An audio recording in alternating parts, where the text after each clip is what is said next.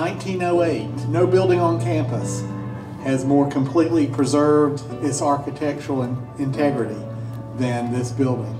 The building was originally designated as Lamar Hall, but in 1913, University President Marvin Parks changed the name to Terrell Hall, and today I'm delighted to report that Terrell Hall now joins the rest of campus with all of the conveniences of our high-tech campus.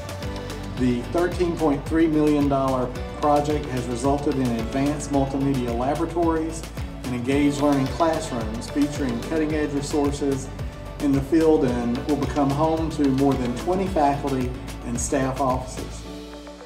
On behalf of Mayor and Council of the City of Milledgeville, I want to say thank you to Dr. Dorman and to Georgia College and all of those that he mentioned for preserving buildings like this. Thank you so much for what you're doing.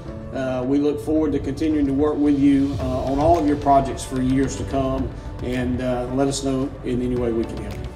And when you look down this street, and when you look across the street, when you go across the campus, there are all these great things that are happening at Georgia College. And what that means to Milledgeville and Bowen County is $300 million of economic impact to our community, and that is important. And I'll tell you, and some people may disagree, but there was a time when we were a hospital town.